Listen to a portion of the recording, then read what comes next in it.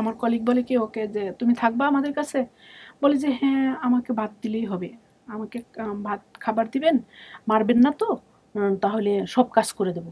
আমি কি বাবা বাবা এটুক বাচ্চা কি কাজ করবে। সম্পর্ক তো থাকবে, এখানেও আমার এক মায়ের মতন উনি আছে, উনি পালে, ওখানেও বাবা ভাই পাবো, দুইটাই হবে ইনশাআল্লাহ। আপনার নাম হচ্ছে রোজি তামান্না, গ্রামের লোকজন আপনাকে তামুনি ডাকতো। বাবার নাম কি ছিল আপনার? ওয়াহেদ মিয়া। মায়ের নাম শিফনি বেগম। এটা কি আপনার সৎমা না যে মা মারা এটা গেছে? আমার যে মা মারা গেছে। খালার নাম, মানে যে খালার বাসায় থাকতেন আপনি? সেই খালার নাম হচ্ছে কোহিনুর। কোহিনুর। ভাইয়ের নাম? আপনার ভাই? আমার ভাইয়ের নাম লিটন। লিটন। ফুফাতো বোন? ফুফাতো বোন ইয়াসমিন। ইয়াসমিন। আর মামাতো? মামাতো বোন ঝুমুর। ঝুমুর। গ্রাম বলছেন এখানে? শ্রীহাস্য মিয়ার বাজার। শ্রীহাস্য মিয়ার বাজার না শ্রীশ মিয়ার বাজার? শ্রীহাস্য মিয়ার বাজার। শ্রীহাস্য মিয়ার বাজার, থানা লাঙ্গলকোট, জেলা কুমিল্লা। জি। আপনারা একটু মিলাই নিয়েন, আমি জানি না। আসসালামু আলাইকুম প্রিয় দর্শক এবং শ্রোতা, আল্লাহ সর্বাবস্থায় আমাদের সবার মঙ্গল করুক সেই শুভকামনা জানিয়ে শুরু করছি আপন ঠিকানার আরও একটি বেসিক ভিডিও। এবং আমার মনে হয় শুরুতে আমি যে কথাগুলো বলি প্রায় 300-400 ভিডিওতে আমি এই কথাগুলোই বলেছি, এবং আমার মনে হয় যেটা অনেকেরই মুখস্থ হয়ে গিয়েছে। তো সেটাই বলতে চাচ্ছি, নতুন করে কিছু বলবো না। সেটা হচ্ছে আমাদের প্রাণান্তর চেষ্টাটা যেন অব্যাহত থাকে। আপনারা, আমি জানি না এই ভিডিওটি প্রচার করা পর্যন্ত আপনারা এটা দেখতে পাবেন কিনা বা এই প্রবলেমগুলো সলভ হয়েছে কিনা। আমি যে প্রবলেমগুলো নিয়ে অনেক দিন ধরে ফেসবুকে কথা বলে আসছিলাম, যে ফেসবুকের এটাতে সমস্যা, ওটাতে সমস্যা, এই জায়গার সমস্যা, ওই জায়গার সমস্যা, এখন ধীরে ধীরে অনেক কন্টেন্ট ক্রিয়েটার অনেকের পেজ থেকেই কিন্তু এই জিনিসগুলো, কথাগুলো বলছেন। বিশেষ করে আপনারা দেখবেন যে সেদিন আমি একজন খুব প্রমিনেন্ট একজন জার্নালিস্ট, যিনি পরবর্তীতে কন্টেন্ট ক্রিয়েট করছেন, তার জায়গাতে আমি দেখলাম যে তিনি বলছেন যে বৃষ্টির শব্দেরও কপিরাইট দিয়ে দিয়েছে ফেসবুক। তো আমি কিছুদিন আগে আপনাদেরকে বলেছি এটা, যে আজানের শব্দও আমি মিউট করতে অনেক সময় দিতে পারি না, আগে দিতে পারতাম। তো ফেসবুকের এই যে এআই বা আর্টিফিশিয়াল ইন্টেলিজেন্স, এটা এখনও শিশু অবস্থায় আছে অন্যান্য জায়গায়, যদি আমি বলি যে ইউটিউবের তুলনায়, তো এটা আসলে ডেভেলপিং, বাট আমরা অনেক সাফার করছি। এবং ফেসবুকের ভিডিও রিচ যে অনেক আগে থেকে কম, এগুলো নিয়ে নতুন করে বলার কিছু নেই, এটা আমি অনেক আগে থেকে বলছি। এবং আমার মনে হয় ধীরে ধীরে অনেকেই এখন মুখ খুলতে শুরু করেছেন। আসলে এই কথাগুলো বলার পেছনের একটা কারণ হচ্ছে যে আমি এই সমস্যাগুলো ফেস করছি প্রায় 1 বছর যাবৎ।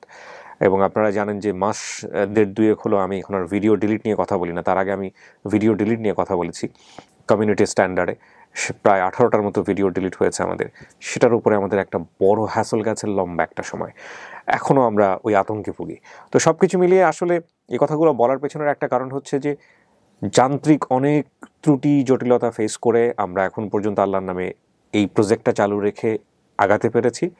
এবং সেটা সম্ভব হয়েছে with the name of Almighty আল্লাহ, আপনাদের প্রাণান্তর চেষ্টার কারণে। সুতরাং যত প্রতিকূলতাই থাকুক না কেন, আমরা যেন আমাদের জায়গা থেকে চেষ্টার কোনো কমতি না করি। সো এটাই হচ্ছে বিষয়। আপনারা দেখবেন যে আগে একটা ভিডিওর 30-40 হাজার শেয়ার হতো, এখন সেটা 7,000-8,000 শেয়ার হতেই অনেক সময় হিমশিম খেতে হয়। এবং আগে একটা ভিডিও আমি ছাড়লে মোটামুটি বলতে পারতাম যে এটা 8 মিলিয়ন 10 মিলিয়ন ভিউজ হয়ে যাবে, কিন্তু আমি 2021 সালের কথা বলছি। কিন্তু এখন কোনো একটা ভিডিওর 1 মিলিয়ন ভিউজ হতে, আমি আপন ঠিকানার কথা বলছি না, আমি ব্র্যান্ডিং বাংলাদেশের কথা বলছি। বিশেষ করে ওই ভিডিওটা যদি আপনারা দেখে থাকেন তাহলে দেখবেন এটা হচ্ছে আমাদের সোহাগ ভাইয়ের ভিডিওর কথা আমি বলছিলাম, যে কেন আমি অবিশ্বাসী থেকে বিশ্বাসী হলাম। এবং এই ভিডিওটার ভিউজ 1 মিলিয়ন ক্রস ফেসবুকে। এটা 2021 সালে হলে এটার রিচ হতো, আমার ধারণা এটা কমপক্ষে 20 মিলিয়ন মানুষ দেখতো, 20 থেকে 30 মিলিয়ন মানুষ। কিন্তু ফেসবুকের এই সিস্টেম, এটা এক কথায় যদি বলি যাচ্ছে তাই, হ্যাঁ একেবারে যাচ্ছে তাই অবস্থা। তো যাই হোক, এখন আমি আর কথা বাড়াবো না, এবং এই কথাগুলো আমি ডেফিনেটলি ফেসবুকে দিতে পারবো না। এটা শুধুমাত্র যারা ইউটিউবে দেখলেন তারাই বুঝতে পারবেন। কারণ ফেসবুকে বসে ফেসবুকের এত দুর্নাম করলে দেখা যাবে কোনো একদিন আমাকে কথা বলার সুযোগটাই বন্ধ করে দিয়েছে। তো চলেন আমি আর কথা না বাড়াই, যিনি আমার সঙ্গে রয়েছেন যে বোনটি, তার সম্পর্কে আমরা একটু জানার চেষ্টা করছি। আবারও বলি যে আপনারা চেষ্টার কোনো কমতি করবেন না। কি নাম আপনার? আমার দিকে তাকিয়ে, আপনি অনেকক্ষণ ধরে লাইটের দিকে তাকিয়ে আছেন, এতক্ষণ লাইটের দিকে তাকানোর কোনো দরকার নেই। হ্যাঁ, কি নাম আপনার? আমার নাম রোজি তামান্না। রোজি তামান্না। বয়স কত আপনার? আনুমানিক 15 প্লাস। 15 প্লাস। 15 বছরের ছেলে মেয়েদেরকে নিয়ে তুমি কাজ করতে পারবো না। 15 বছর প্লাস হলে আপনাকে আমি ওকে করে দিয়েছি আবার, না, চলেই যেহেতু এসছেন তাহলে তো হতাশা করা যাবে না। আপনার সাথে আপনার কে আছে? আমার সাথে আমার খালামণি আছে যিনি আমাকে পালেন। কতদিন যাবত? এ তো 9 বছর। 9 বছর। জি। আচ্ছা, ঠিক আছে, তাহলে ওনাকে আমি ডেফিনেটলি নিয়ে আসবো। সাধারণত আমি ধরনের কেস নিই না, একদমই যদি খুব রেয়ার না হয়। তো আপনারটার সম্ভাবনা অনেক বেশি, কারণ আপনি বোধহয় কিছু লোকেশন, ওরে বাবা, কুমিল্লার লাঙ্গলকোট সিরিয়াস মিয়ার বাজার, ওখানে আপনাদের বাড়ি? জি। তো জান নাই কেন? সবাই তো জানেন। না, ওইটা হচ্ছে মানে আমার জানা ঠিকানা, বাট ওইটা এখন হচ্ছে খুঁজে পাওয়া যাচ্ছে না। গেছিলেন আপনারা কেউ? না, আমার যে খালামণি আমাকে পালে উনি হচ্ছে লোক দিয়ে খোঁজাইছে, তারা বলছে যে পায় নাই। তারা বলেছে পায় নাই। এই খালামণি আসছে আজকে? জি, আসছে। কথা আমি তো অবশ্যই বলবো। আপনার ছোটবেলার ছবিও আছে? জি। প্রিয় দর্শক এবং শ্রোতা, এই ছোটবেলার ছবিটা আপনারা ভিডিওর কোনাতে আপনারা দেখতে পাবেন। হ্যাঁ, আমি এটা উইন্ডো আকারে দিয়ে দিয়েছি। আপনার মাকে দেখলে আপনি চিনবেন? আমার মা নাই, বাবা আছে। বাবার চেহারা মনে আছে? জি। ঠিক আছে, বলেন। আপনার নাম হচ্ছে রোজি তামান্না। গ্রামের ডাক নাম কি ছিল? গ্রামের ডাক নাম আমার নাম রাখছিল তামান্না, গ্রামের সবাই তামনি বলে ডাকতো। তামনি বলে ডাকতো। সো তামনি, বলেন কি হয়েছে একটু শুনি তো একেবারে ছোটবেলা থেকে। আমি যখন মনে হয় 7-8 বছরের ছিলাম, তখন আমার মা মারা যায়। মাটা মারা যায় কিভাবে আপনার মনে আছে? মাটা মারা যায় হচ্ছে, যেটা আমার মনে হয় জন্ডিস হয়েছিল সবাই বলছে, তো তখনই মা মারা যায়। এটাকে আপনি দেখেছেন মাকে? জি, আমি মাকে দেখেছি। মৃত যে মারা যাওয়ার ঘটনাটা, এটা কি মনে আছে? জি। বলেন তো একটু আমাকে। তিনি হচ্ছে, আমার ঠিক মনে নেই, অনেক অসুস্থ ছিল। সবাই বলছে যে জন্ডিস হয়েছিল, চিকিৎসা করানোর চেষ্টাও করছিল। মারা যাওয়ার দিন আপনার মায়ের সাথে কথা হয়েছে আপনার? না, আমার তেমন মনে নাই। আমার শুধু মনে আছে যে মানে মা যখন মারা গেছে তখন লাস্টবার দেখছি। কে এসে বললো মা মারা গেছে? কেউ না, যখন হচ্ছে মাকে মানে নিয়ে যাচ্ছিল তখন খালারা সবাই মিলে আমাকে মায়ের কাছে নিয়ে গেছে, তখন আর কি শেষবার দেখছি মাকে। আচ্ছা, তো কোথায় ছিলেন আপনি তখন? মানে মার কাছে থাকতেন না? হ্যাঁ, মা বাবার সাথে থাকতাম। মা তখন মারা যায়, তখন তারপর থেকে বাবার কাছে থাকি। তো এই যে মা যে মারা যাচ্ছে, মারা যাওয়াটাকে আগে থেকে বুঝতেন? লোকজন বলা বলি করতো যে তোমার মাটা বেশি দিন বাঁচবে না, এরকম কথাবার্তা বলতো? হ্যাঁ, বলতো। মা যখন চিকিৎসা করাইতো তখন বলতো মা ঠিক হয়ে যাবে, কিন্তু হয়নি। আচ্ছা, তো মা কি, যে মা এগুলো তো বুঝতো, তো মা আপনাকে কিছু বলেছিল? না, তেমন কিছু বলেননি মা। কয় ভাই বোন ছিলেন আপনারা? আমি আর আমার বড় এক ভাই ছিল। বড় এক ভাই ছিল। তো মা মারা গেল, তারপর? মা মারা যায়, তারপরে কিছুদিন পরে বাবা আরেকটা বিয়ে করে। বিয়ে করার পর বিয়ের ঘটনাটা একটু বলেন তো, কি হয়েছে? কেমনে নিয়ে আসলো বউটা? কি হইলো? কিভাবে জানলেন? বিয়ে হচ্ছে করে আমার বাড়িতে কেউ জানতো না। হঠাৎ করে বাবা একদিন বিয়ে করে নিয়ে আসে, আমাদেরকে বলে যে উনি তোমাদের মা। তো আমরাও আস্তে আস্তে মানতে লাগে, কিন্তু উনি অতটা ভালো ছিল না আর কি। মানতে লাগেন, মা বললো একজনকে মা, আর মানাটা সহজ? বাবাকে জিজ্ঞেস করলেন না? সহজ না, বলছে যে মা তো নাই, নতুন মা নিয়ে আসছে। তো আমরাও তাকে মা বলতাম না, ভাই বোনে মিলা খালাম্মায়ে বলতাম। আচ্ছা, তারপরে কিছুদিন পর আমাদের আরেকটা ভাই বোন হয়, আরেকজন ভাই বোন। তারপরে ওখানে আমাদের ওরা বেশ বড়ই হয়েছিল। তারপরে আমাদের বাড়ির কাছে হচ্ছে ওই খালাম্মার বাড়ি ছিল। আচ্ছা, ওখানে আর কি ওই খালাম্মার একটা আত্মীয়র মতো ভাই লাগে, তিনি আর কি, আমার খালাম্মা যেহেতু আমাকে পছন্দ করতো না, তখন আমাদের মানে পারিবারিক অবস্থাও তেমন ভালো ছিল না। তখন তার এক ভাগ্নে, আমার খালাম্মার যে ভাইটা ছিল তার এক ভাগ্নে হচ্ছে ঢাকাতে কাজ করতো। উনি আর কি আমার খালাম্মা বা বাবারা এটা বলছে, তখন আর কি বাবা আমাকে এখানে ঢাকায় দিয়ে যাওয়ার ব্যবস্থা করছে। আমাকে বলছে যে তুমি যাও, পরে তোমার ভাই যাবে ওখানে, মানে আমাদের যে পারিবারিক কষ্টটা ছিল ওইটা হবে না। পারিবারিক কষ্ট বলতে? মানে পারিবারিক অবস্থা তেমন ভালো ছিল না। ভালো ছিল না বলতে মানে আমরা কি নিজেদের ইচ্ছা বা চাহিদা মানে পূরণ করতে পারতাম না। তো ওটা বড় লেখাপড়া করেছেন? না, আমি তখন লেখাপড়া করি নাই। পরে লেখাপড়া করেছেন? জি, পরে করেছি। কোন ক্লাস পর্যন্ত পড়েছেন? আমি এখন বর্তমানে ক্লাস 6 এ পড়ি এবং ক্লাস 7 এর কোচিং করি ইনশাআল্লাহ। প্রচুর ফিল্টার করতেছে মানে ওর স্টোরিগুলো দুটো কারণে ঠিকমতো বলতেছে না। একটা হতে পারে যে ওর কিছুটা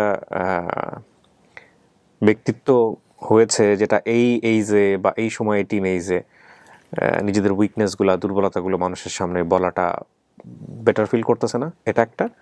আরেকটা যেটা হতে পারে যে ও অনেক বেশি নার্ভাস, অনেক বেশি পরিমাণে ভয় পাচ্ছে ক্যামেরা ট্যামেরা সমস্ত কিছু দেখে, সেই কারণে গল্পটা ঠিক মতো বলতেছে না।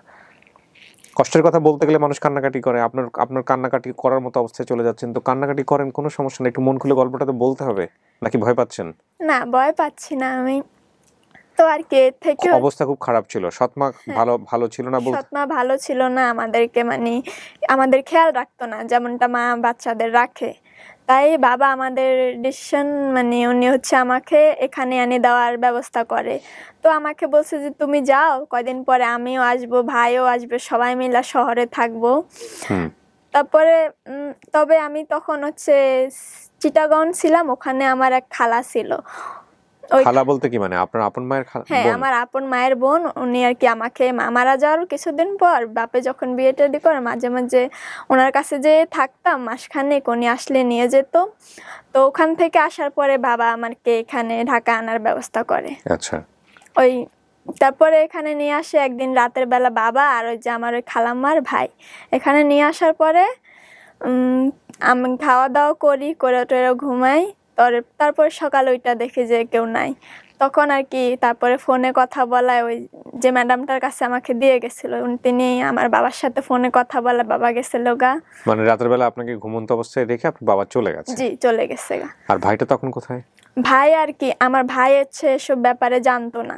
ভাই তখন বাড়িতেই ছিল?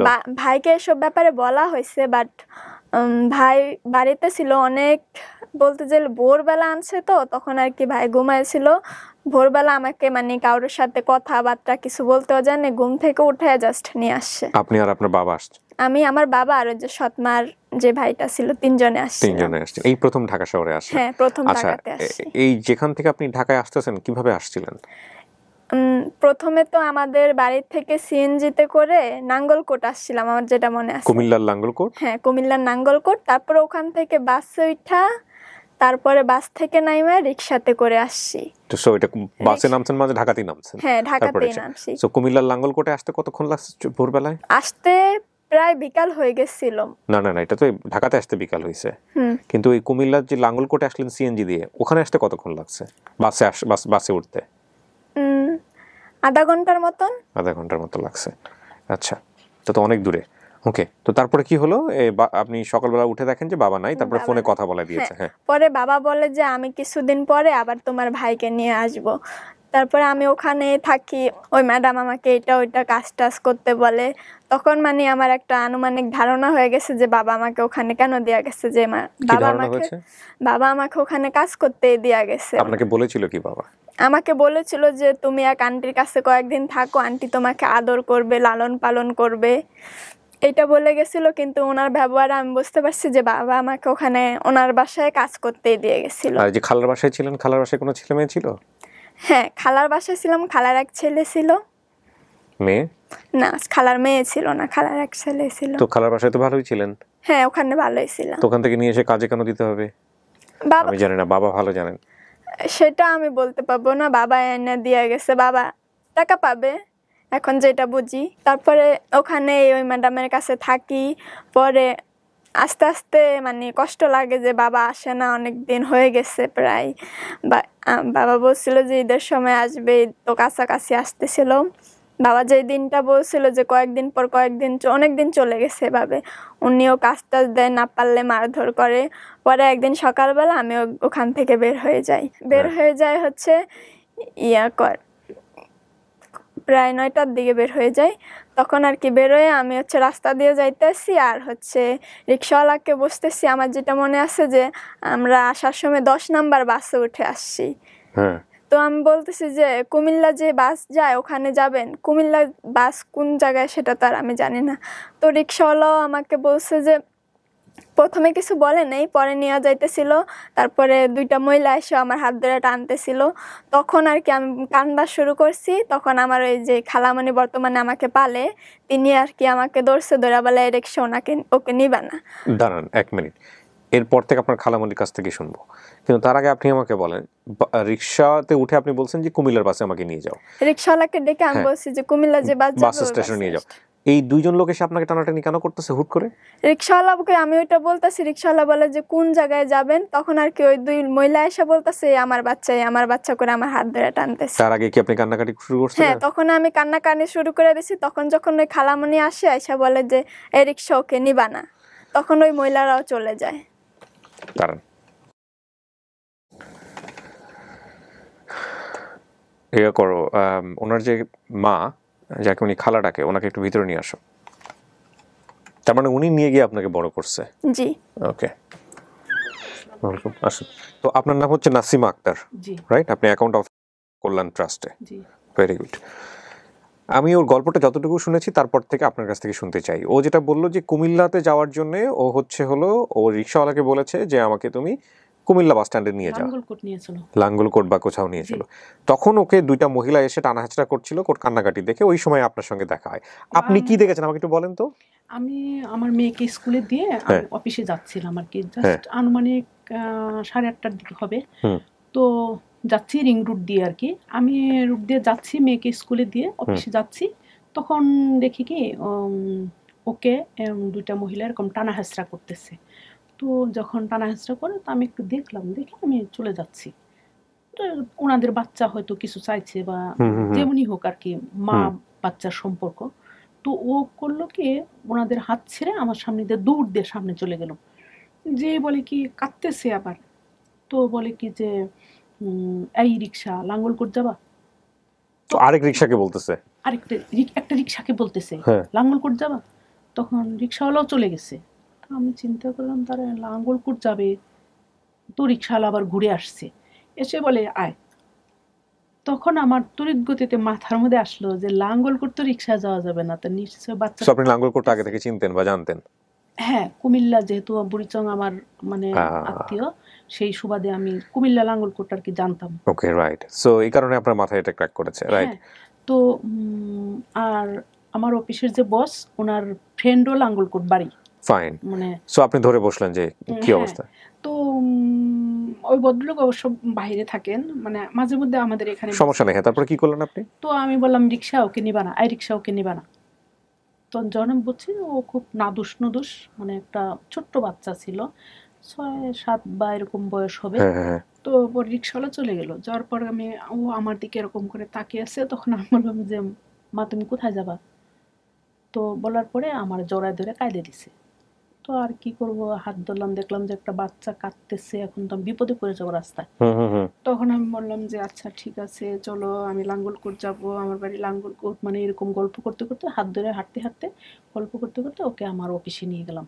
আচ্ছা। নিয়ে যে আমার কলিগ তখন বলে কি কে, আমি বললাম মেহমান। রাস্তার মধ্যে মানে তখন আপনি চিন্তা করেন না যে ওকে আপনি আপনার কাছে রাখবেন বা ওরকম কোনো কিছু? না, তো আমার চিন্তা হলো আগে মেয়েটাকে শান্ত করা। আচ্ছা। হ্যাঁ, তারপর তোমার নাম কি বলে, আমার নাম তামান্না। মানে কি বলে গ্রামের লোকজন তামনি বলে ডাকে, কি বলে যে কি বলে সেটা ঠিক নাই। তখন নিয়ে গেলাম। তো আমার ওই ছবিটা যে এখানে শো করছি, ওই ছবিটা আমার চেয়ার দিয়ে আমার অফিসে বসালাম। তো বসানোর পরে ওই আমার কলিগ ওর সাথে গল্প করে হাসে, গল্প করতে করতে তো আমার এটা কি আপনি পাইয়েই ওকে সঙ্গে সঙ্গে তুলছিলেন এই যে এই ছবিটা? হ্যাঁ 10 মিনিট, আধা ঘন্টার মধ্যে আর কি। আচ্ছা, এই ছবিটা নিশ্চয়ই আপনারা এতক্ষণে দেখে ফেলেছেন, তারপর আমি বলি এই ছবিটা হচ্ছে হলো ওকে পাওয়ার পরই তোলা। তার মানে দেখেন ও শি বিকেম হ্যাপি। হ্যাঁ, এই হচ্ছে তামনি, এই পিছনে লেখা আছে প্রথম তুলেছেন এটা। আর তারপরে ওই সমসাময়িক যদি ওকে চেনার জন্য হয় তাহলে এইটা হচ্ছে ওর সেকেন্ড ছবি। এরপরে একটু বড় যখন হচ্ছিল তখন, আর এটার সাথে মোটামুটি ওর চেহারার সমস্ত মিল আছে। এটা চন্দ্রিমা উদ্যানে। আচ্ছা, হ্যাঁ বলেন তো তারপরে কি হলো? পরে আমার ব্যাগে খাবার ছিল, তা জিজ্ঞেস করলাম আমার কলিগ যে তুমি খেয়েছো, বলে খাইনি। তারপর আমি খাবারগুলা দিলাম, খাইলো, পানি খেলো, তারপরেই ছবিটা তোলা। তখন আমার কলিগ বলে কি ওর একটা ছবি তুলে ফেলেন। তো আমার মোবাইলে তখন ছবিটা তুলে ফেললাম। ও তখন পেপার দেখতেছিল, হাতে পেপার আছে, পেপারে ছবি দেখতেছিল। মানে আমরা দুইজন মিলে ওকে নরমাল করে ফেলছি আর কি, মানে গল্প করে। তো তখন আমার কলিগ বলে কি আপনি রাখেন আপনার কাছে থাক। আপনার ছেলে মেয়ে নাই? আমার এক মেয়ে। ও, আমার এক মেয়ে। তখন বলে কি থাক আপনার কাছে। তো আমি বললাম যে রাখবো কি, আমি তো। মেয়ের বয়স কত তখন? তখন আমার মেয়ে ক্লাস 6-এ পড়ে। আচ্ছা, ওকে।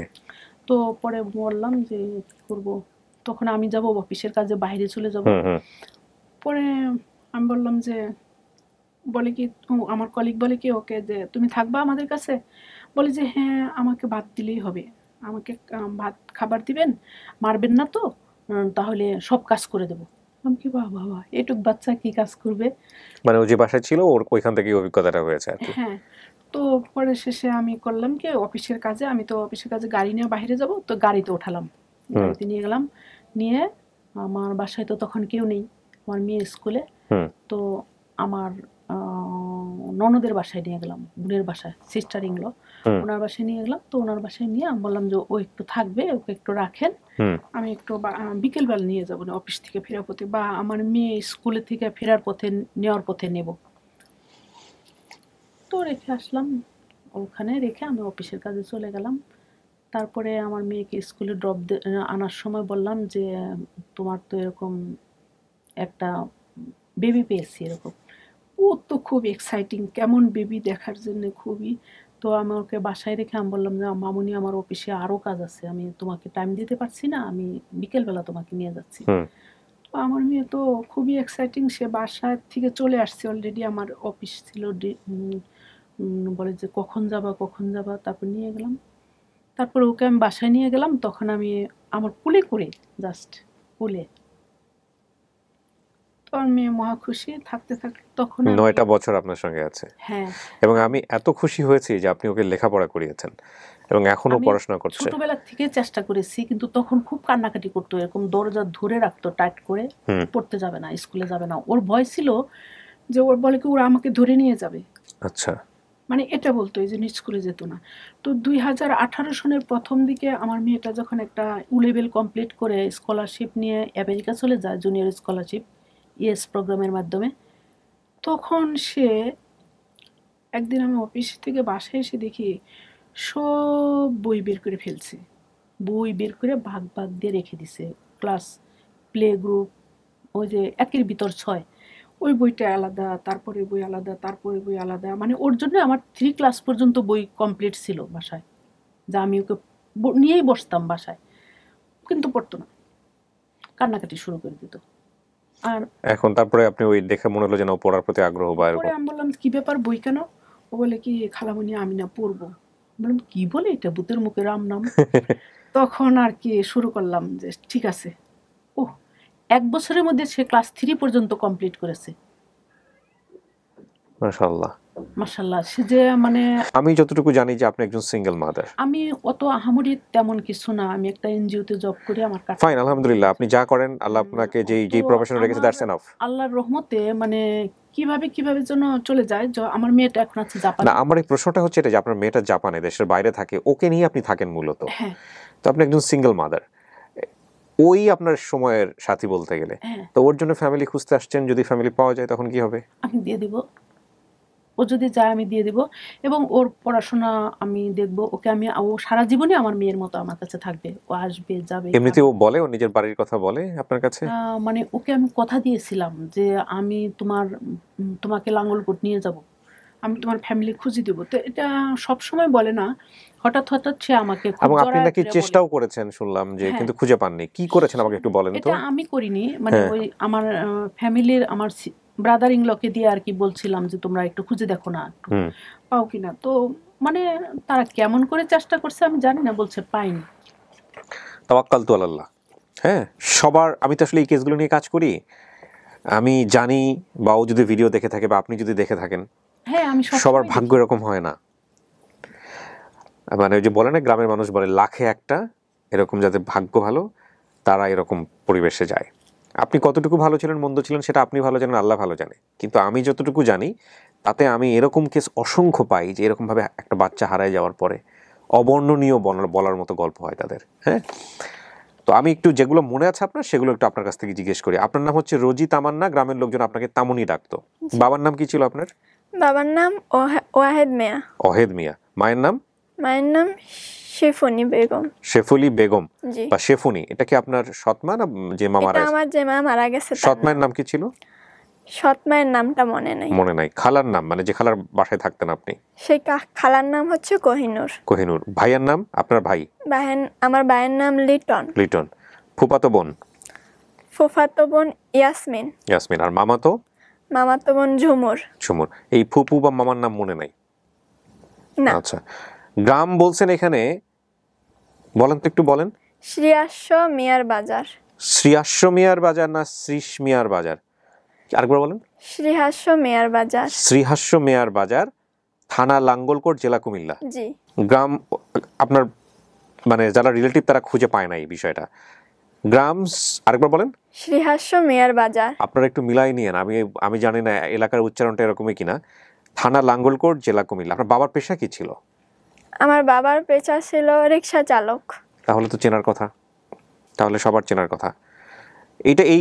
এইটাই কি আপনার গ্রাম শ্রীহাস্য মিয়ার বাজার? গ্রামের নাম তো বাজারের নামে হওয়ার কথা না। না, আমাদের বাড়ির কাছে একটা গ্রাম আছে, তো ফুফুরা আমাদের শেখাইতো যে আমাদের গ্রাম নাম, কেউ যদি গ্রামের নাম জিজ্ঞেস করে বলতে শ্রীহাস্য মিয়ার বাজার। আচ্ছা, এই গ্রামে গিয়ে বাবার নাম বললেই তো আপনার বাবাকে পাওয়ার কথা। হয়তো পাওয়া যেতে পারে। কোন স্কুলে পড়তেন ওই সময়? হ্যাঁ শিওর, বলেন।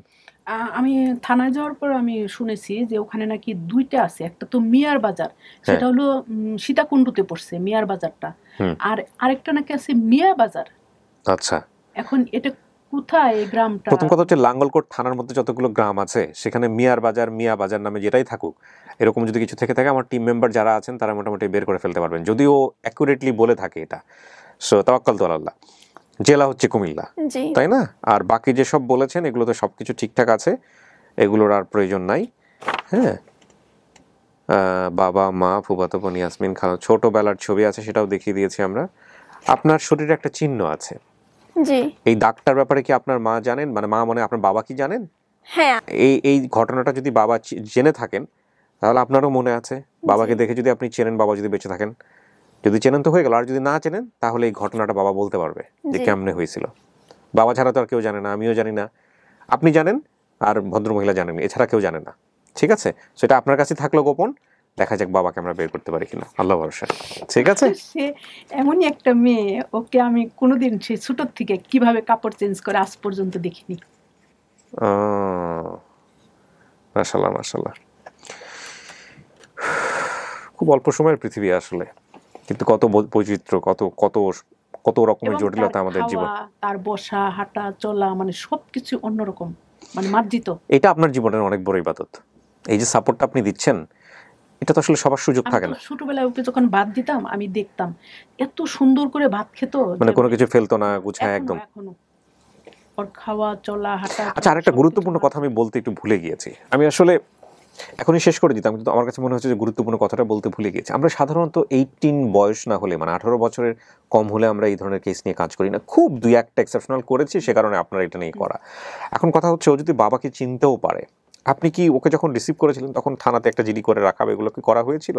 না, করা হয়নি। আমি এটা ভুল করেছি, আমি থানায় স্বীকার করেছি যে আমার এটা ভুল হয়ে গেছে, আমি জানতাম না আসলে। থানায় স্বীকার করেছেন মানে? মানে এখানে বলেছেন? হ্যাঁ।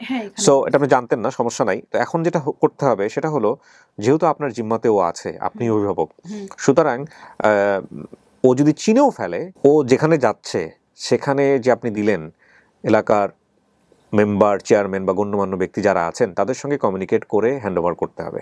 প্রথম কথা হচ্ছে এটা। আর দ্বিতীয় কথা হচ্ছে যে ওর খোঁজ কিন্তু রাখতে হবে, কারণ কোনো একটা কিছু হয়ে গেলে বা কোনো একটা, ওর ধরেন ওর তো একটা বাংলাদেশের সামাজিকতায় ও একটা এখন মোটামুটি প্রাপ্তবয়স্ক একটা মেয়ে, তো সেই জায়গাটা থেকে ওর কিন্তু দেখভাল, একটু টেক কেয়ার করা, আর ও ছোট একটা পরিবেশে গিয়ে মানুষের, ও একটা বড় অবস্থায় গিয়ে ওখানে গিয়ে মানায় নিতে পারবে কিনা সেটাও একটা ব্যাপার আছে। সুতরাং ওর যাতে কোনো ধরনের কোনো সমস্যা না হয়, ওর দায়িত্ব নেওয়া পর্যন্ত, মানে ওর নিজের দায়িত্ব নেওয়া পর্যন্ত কিন্তু এটা আপনাকে দেখতে হবে। হ্যাঁ, এটা কিন্তু আপনি আমাদেরকে কথা দিচ্ছেন, কারণ এই কাজটা আমরা করতে পারি না। আমরা শুধু যেটা পারি সেটা হচ্ছে যে পরিবারটা খুঁজে দেয়া, মানা না মানাও আপনাদের সিদ্ধান্ত, ওর সিদ্ধান্ত। কিন্তু এই যাওয়ার পরে ভালো হলো না মন্দ হলো সেই রেসপন্সিবিলিটি আমরা নিতে পারি না, এবং যে কারণে আমরা এই 18 বয়স যারা তাদের নিয়ে কাজ করি, এর নিচে করি না। ফ্যামিলির কাছে যখন দিয়ে দেব, এখন আমি তো ওকে আমার মেয়ের মতোই আমি দেখব, আমার কাছে আসবে, যাবে, থাকবে। কিন্তু আমি আসলে যে কারণেই এটা সার্চ করতেছি, আমি আরও 2টা ফ্যামিলিকে দেখছি, মেয়েকে, তারা মানে অন্য মা বাবার নাম দিয়ে আইডি কার্ড করা হয়েছে, ন্যাশনাল আইডি। এখন সেটা মানে মানুষের ভাগ্য কখন চেঞ্জ হয়ে যায় কেউ তো বলতে পারে না। তো তাদেরও টাকা পয়সা হয়েছে, চেঞ্জ হয়েছে, বিয়ে হয়েছে, বা ছেলে মেয়ে লেখাপড়া শিখছে, এখন তারা ওই পালক মা বাবা বাদ দিয়ে নিজের মা বাবার নাম সেট করতে চাচ্ছে, কিন্তু এটা অনেক বড় অনেক কষ্ট, কঠিন কাজ, অনেক কঠিন কাজ। কঠিন কঠিন। আমার মনে হয় কি আমি এই জন্য চাচ্ছি যে যেহেতু ও ক্লাস 8-এ, আমি তাকে জানুয়ারিতে দেব, তারপরে একটা রেজিস্ট্রেশন করতে হবে, আমি চাই ওর মা বাবার নামটাই ওর ইসের সাথে আমি জানি না যেহেতু ওর বাবা মার নাম মনে আছে ওর, আপনি চাইলে ওটা দিয়েই করতে পারেন, ওটাই বরং ভালো হবে। কিন্তু ওই যে মা বাবার ন্যাশনাল আইডি কপি লাগবে, কপি লাগে, সেটা আরেকটা বড় ঝামেলা। ঠিক আছে, দেখা যাক, আল্লাহ ভরসা। প্রথম কথা হচ্ছে যে জটিলতার সমাধানের জন্য আগে পায়ের স্টেপ ফেলতে হয়। তো আপনি স্টেপ ফেললেন, পথেই যদি না নামেন তো গন্তব্যে পৌঁছাবো কি করে? সো পথে নামা হলো, এরপর একের পর এক যত সমস্যা হবে ইনশাল্লাহ সমাধান করা যাবে, এই হচ্ছে বিষয়। সো এটা অবশ্যই আপনাকে খেয়াল রাখতে হবে। এটা বলার জন্যই মূলত ভিডিওটা শেষের দিকে একটু লম্বা করা। আর কোনো কিছু কি মনে আছে? না। যে পরিবার যদি পাওয়া যায় তো কি করবেন?